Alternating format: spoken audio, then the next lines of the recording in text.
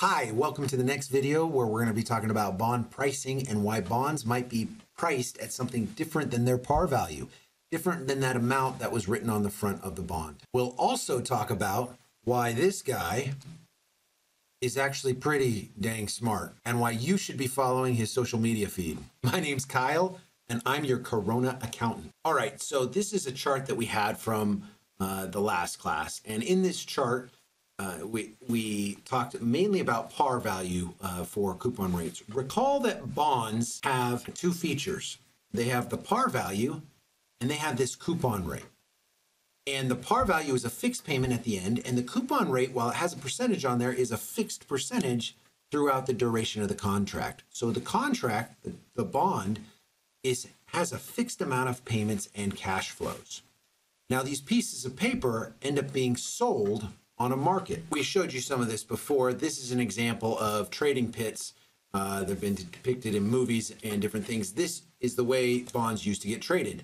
What happens, and this is how all securities are traded. Securities have a fixed contract, fixed value that they represent. And in these markets, what happens is people trade with each other and negotiate on price. They're actually, it's not like this is what it's worth. It's all these people are always arguing with what price, what they can get for what amount in different places. And the negotiation across the price is actually what's happening in these markets when you see the chaos. When you see this happening, contracts are being, well, not that, that's from Ferris Bueller's Day Off. He's doing little signals, but they had all these signals that they used to do. And they're trading contracts with each other and securities with each other, and they're negotiating on the price. You might be wondering, well, how could there be a different price based on the cash flows? It depends on how risky the individual is. So let me give you a hypothetical. Say you had an opportunity to buy two securities with given cash flows from two different people. We're going to have me, Kyle Welch, be one of them. Kyle Welch, the untenured faculty at George Washington University. He teaches accounting using a meth lab. He has 5 kids. There's some uncertainty about his future. All right. And let's compare him to, say, another faculty, Seok-Young Kang. Seok-Young, he's been at George Washington University for years. He has tenure, which means he has a guaranteed job at George Washington University. He does well. He's done a lot of service in the community. His income is pretty well set. Whereas Kyle's, not so much. He doesn't have tenure. He's trying to get tenure. Doesn't have tenure at GW yet. Another factor is Seok-Young, he doesn't have 5 kids.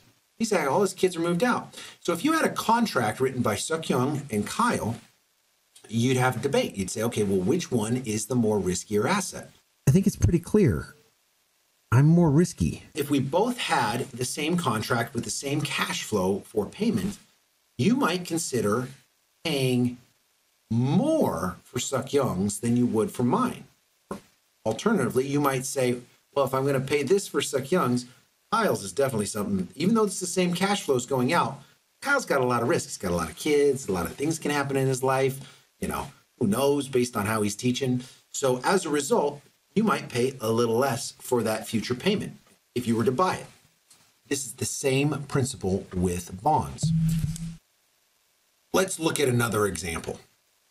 So instead of people, let's look at corporations. We have 2 different companies that are looking to raise capital. And coronavirus has been in the news a lot. Let's assume 2 different companies are issuing this debt, right? Issuing these bonds. And the 2 companies, one will be Amazon and the other will be Disney, all right?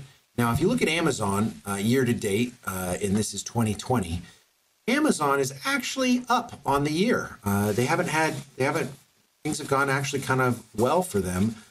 Compared to the market, especially the market's down 30+%, and Amazon is trucking along because people have to actually buy online, and usually Amazon is the name of the game when it comes to buying online.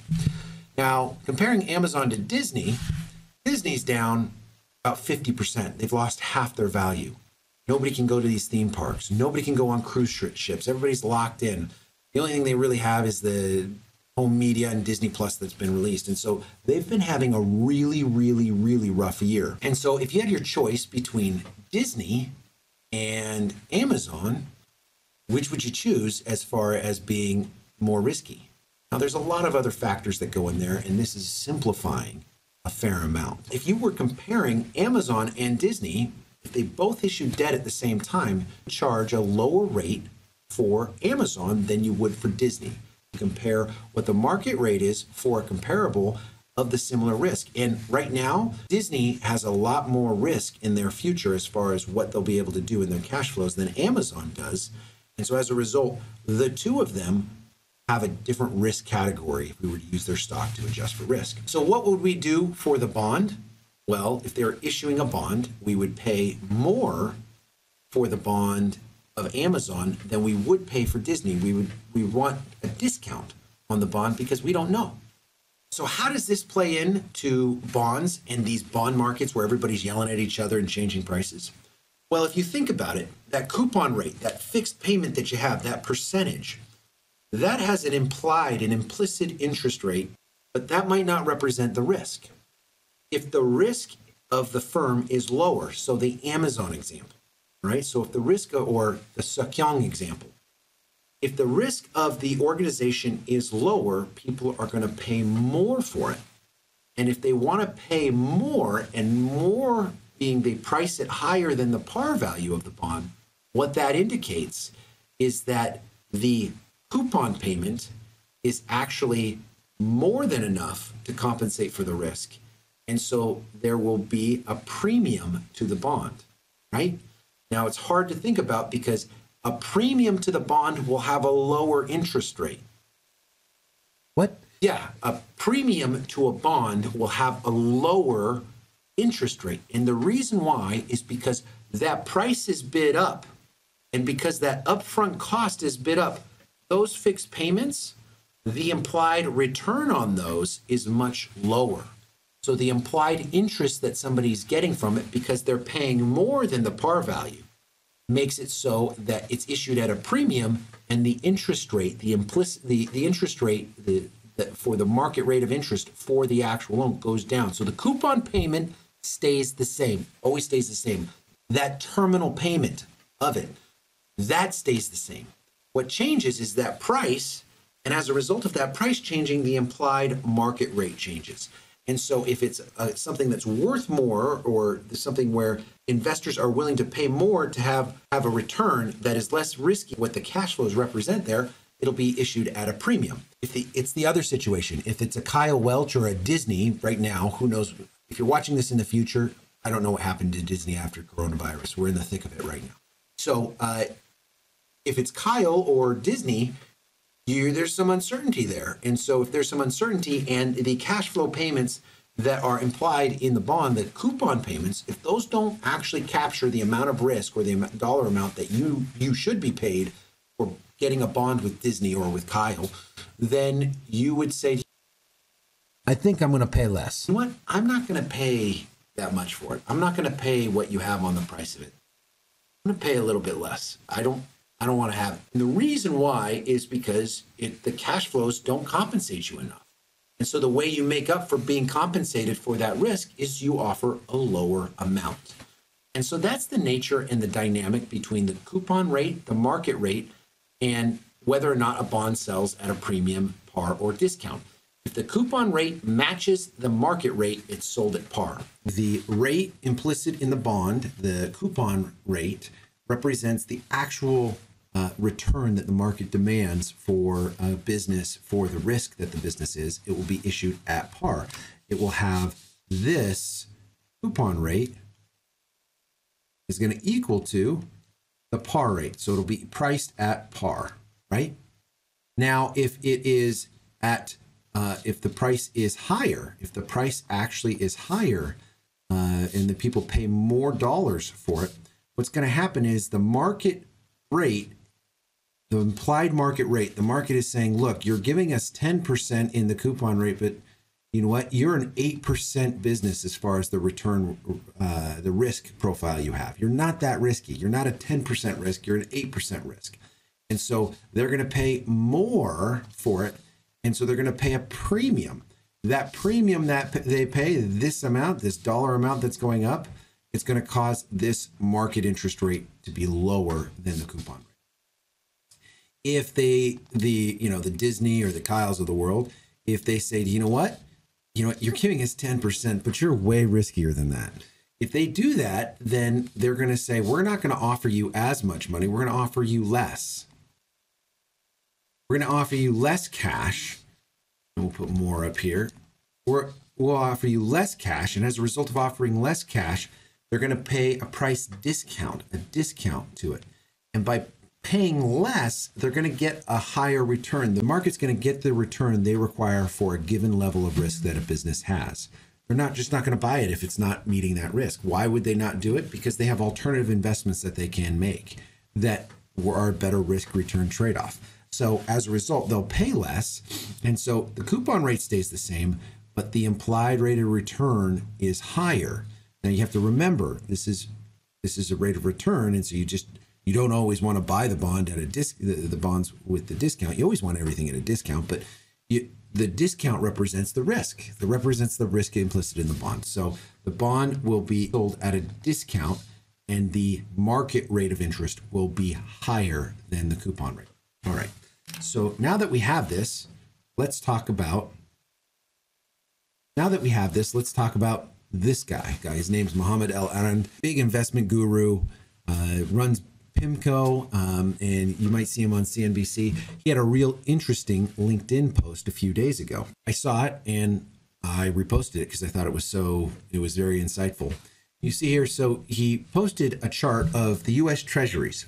The Fed was purchasing a lot of treasuries. They were buying them. And so as a result of buying them, they were going to pay more than what the market rate of interest was to bring interest rates down. They were paying a premium to bring bond rates down. All right. So this is during the coronavirus where they're just spending a ton of money buying these bonds to keep rates down so that there's more capital in the market. You'll learn about that a bit more in another class.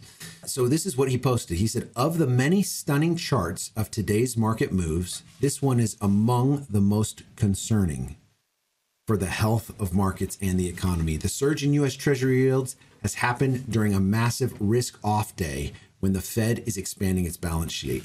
Think about that. What he's saying is the Fed is injecting about 1.5 trillion to prevent unusual disruptions in the market. Injecting, meaning they're buying these T-bills. They're buying them. And what we just learned is that when people pay a premium for an asset, the rates should go down. Here's what's so crazy. They're doing the biggest buyback that I think the Fed has ever done. They're buying more and more of these bonds. And based on what you just learned in this class, what happens when the bonds are in higher demand and people are paying more for them? What happens is that the rate, the implicit interest rate, the implied interest rate goes down, right? There's the coupon payment that stays the same, but people are paying a premium for it. So the rate should go down. The Fed is injecting 1.5 trillion into the market to buy back their treasury bonds. And this is what he noticed. Look at what's happening to the bond yields.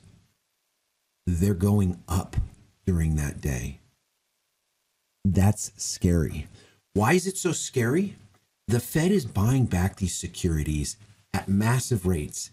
They're buying them at such a high volume, but the problem is that there are more people wanting to sell them than to buy them.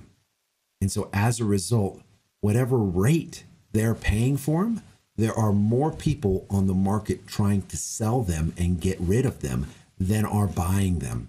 And so as a result, the rates are going up, not down. And so that's a problem.